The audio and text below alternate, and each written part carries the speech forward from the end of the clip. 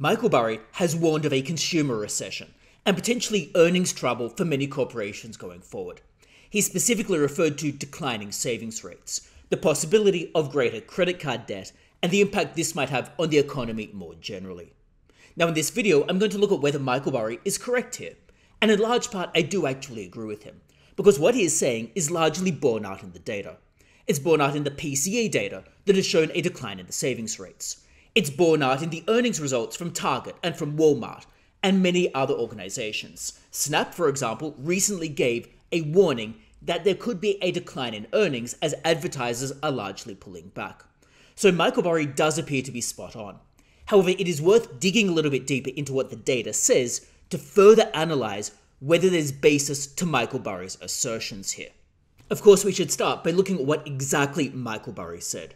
So he said in a tweet, US personal savings fell to 2013 levels, the savings rate to 2008 levels, while revolving credit card debt grew at a record-setting pace back to pre-COVID peak levels, despite those trillions of dollars of cash dropped in their laps, looming a consumer recession and more earnings trouble. And that's effectively correct in many ways, and I'll get to the data in a second. He also posted two graphs in this tweet that illustrated his point. The first of these graphs is looking at the personal savings rate, and that has actually declined. The second graph is looking at revolving credit, so things like credit cards and the like, and that has certainly shot up. This is also largely echoing some of what Brian Moynihan, the Bank of America CEO, had also said about credit card spending and credit card debt from consumers, although he did have rather a more positive spin on the data. I do want to get your sense on the pulse of the consumer, though, because you really have a bird's eye view. Do you find it a good time to keep seeing those credit card borrowings expand at a time when a lot of consumers are feeling crimped by inflation? So let's pull back and just look at it overall. So there are a couple key points. Number one, the account balance of the consumer pre-pandemic to now are multiples bigger. So a person had, $2,000 to $3,000 average collected balance in accounts. Now has, and that would have been about $1,400. 1 to 2,000 would have been about $1,400. Is now almost $4,000. A person that had 2 to 5,000 would have about $3,500 on average. It now has $13,000. So just step back and think about it. It grew 5% in the month of April from March. So what you're seeing is consumers have more money in their accounts. The idea that they spent the pandemic money that came in January, March last year, just not true. Now, the second question is they pay down their credit card balances. From 100 billion we were down to 70, it's back up to 80. Lots of borrowing capacity. The third point is, are they spending? And that's what's interesting. In the first 2 weeks of May, the consumer spent 10% more than they did last May. So is Michael Burry correct here? Well, to see this, we need to unpackage exactly what he has said. He's claimed, first, consumer saving has gone down. Secondly, revolving credit has gone up, and just generally debt has gone up and has become more expensive. Thirdly, this is going to negatively impact corporate earnings. And then fourthly, there's a corollary that this could potentially trigger a broader recession or economic downturns. So we need to unpackage those and see whether or not the premises are supported to get to that conclusion about a broader downturn. And as I've indicated, I do actually largely agree with Michael Burry about this particular point. So we can start with the consumer story, savings and debt. Well, in terms of savings, Michael Burry is correct. He's adduced a graph about this. Similarly with revolving debt, credit card debt has gone up as well. The graphs are right there from Bloomberg in his case. But if we also dig deeper at the PCE data coming up from the United States government, we can see that directly. According to the PCE data, personal savings rates have gone down to 4%. They have been steadily declining. It's just been a steady downward trajectory here. Now there's a positive spin you can put on this and a negative spin you can put on it. The positive spin is the consumers are so confident about the economy, they're going out and spending on travel and other things. The negative spin is really multifold. Firstly, inflation is cutting in to the amount of disposable income people have after they're spending on staples. Therefore, they're not able to save, i.e. they can't afford to actually save money, and this is then leading to a lower savings rate. I'm partial to that interpretation because real wages growth is actually negative. Furthermore, even if we take that positive spin, people are spending money on travel and the like. Even if we take that positive spin, that means that consumers are going to have less money in the bank for when a recession hits, and they potentially end up unemployed or with fewer hours, or potentially wages being cut, albeit wages tend to be quite sticky. So therefore, the consumer is ultimately going to be in a worse position than might otherwise be the case. So regardless of your interpretation about the exact root cause for this, it isn't going to be good for the economy more generally over the long term. Now, again, I want to caveat this. An excess savings rate is not good. If people are just putting too much money in the bank account, they're not going out and investing in productive things. So there has to be a balance. But a savings rate that's going down towards zero is not at that balance. We're seeing similar things with debt.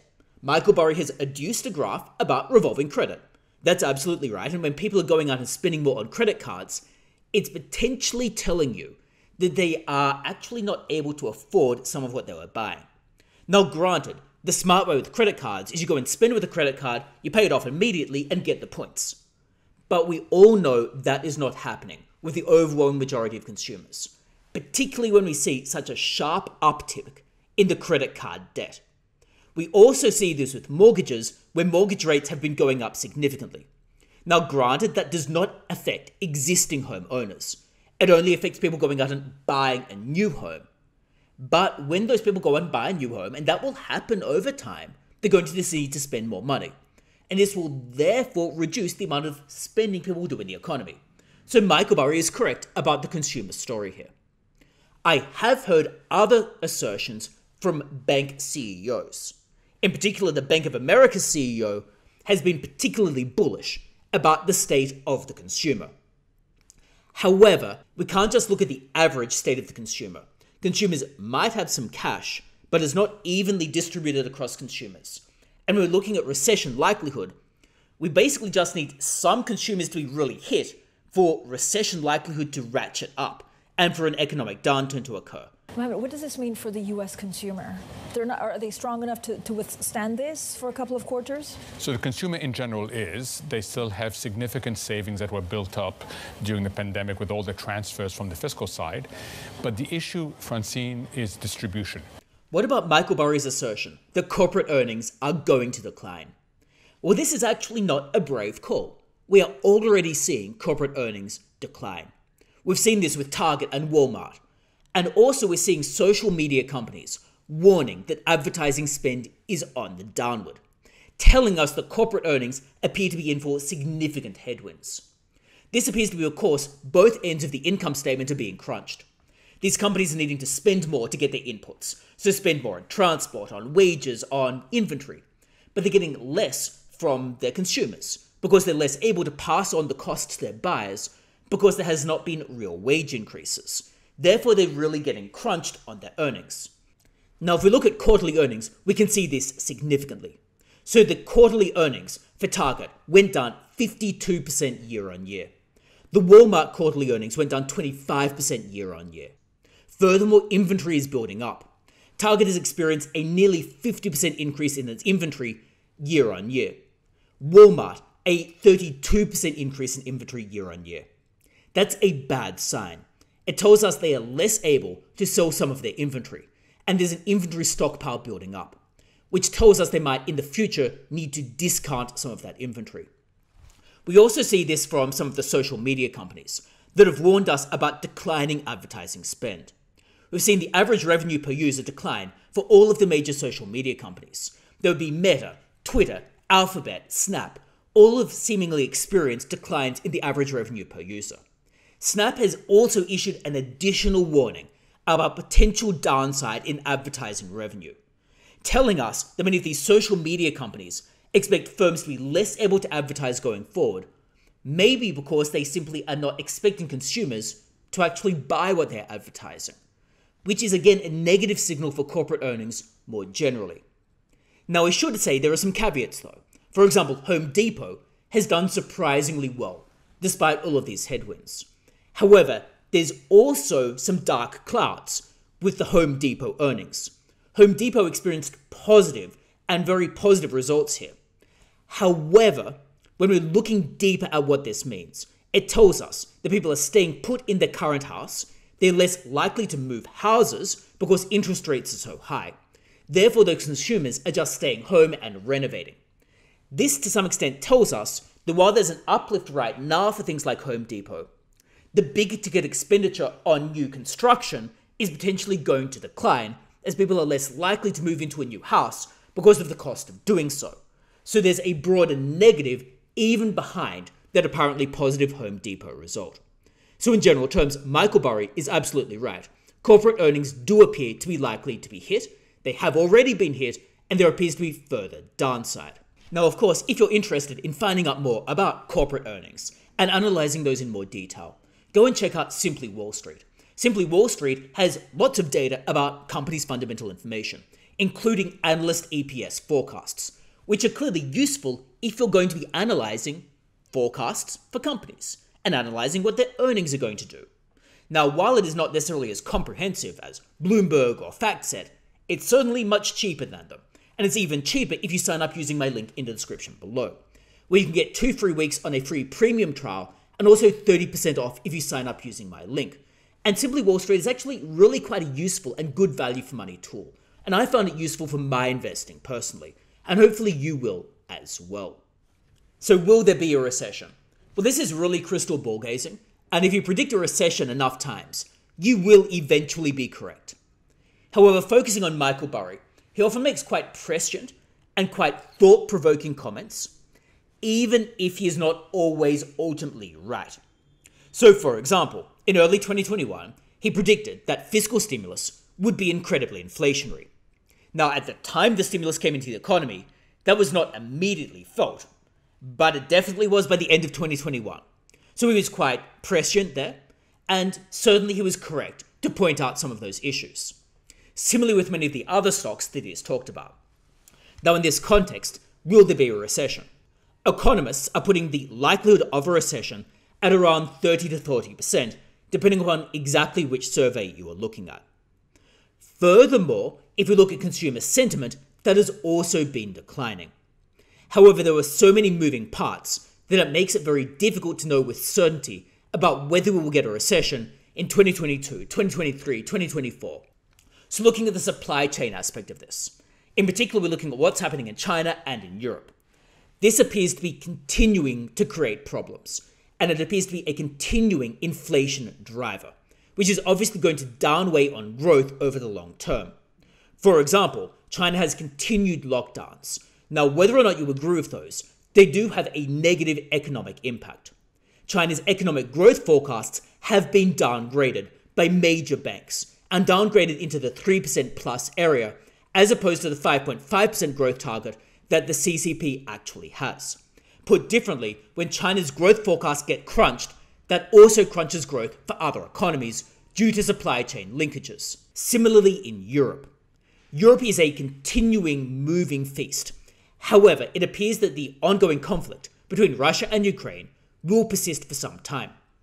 Europe is continuing to try to embargo Russian oil. Now, this has not yet been finalized, but if they ultimately do that, oil prices are likely to increase significantly, which is going to be further inflationary, but is not going to increase productivity, so it could further weigh on the economy. Now, then enter the Federal Reserve.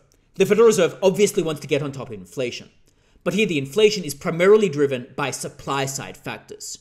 What that means is the Federal Reserve needs to crunch demand by even more than would be the case if demand alone were driving inflation. So here the Federal Reserve is going to need to go even harder to get inflation under control, and therefore risk tipping the economy into recession even more than would otherwise be the case. So we're seeing the Federal Reserve interface with supply factors to increase the likelihood of a recession. Now, granted, governments are going to try to avoid a recession. They might try to do this by increasing supply. However, most governments have not done this very well. The British government has done a bad job with its super profits tax, which clearly discourages investment.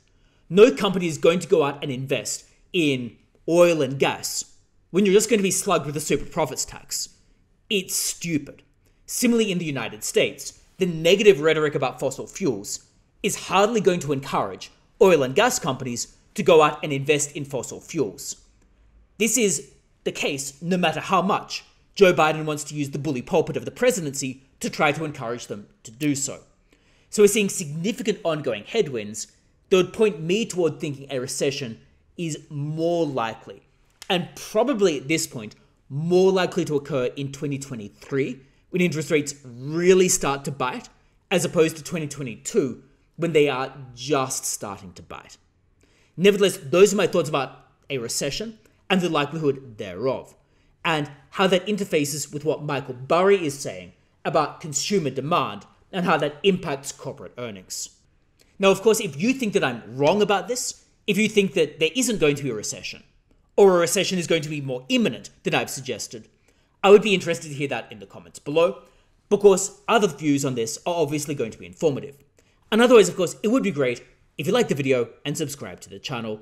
And don't forget to check out Simply Wall Street for a wealth of information about corporations, about the economy, and about various sectors. And I found it super useful for my investing. And if you sign up using my link in the description below, you can get 30% off, and 30% off is always great. So check them out. So thanks a lot for tuning in, and hopefully I will see you for future videos as well.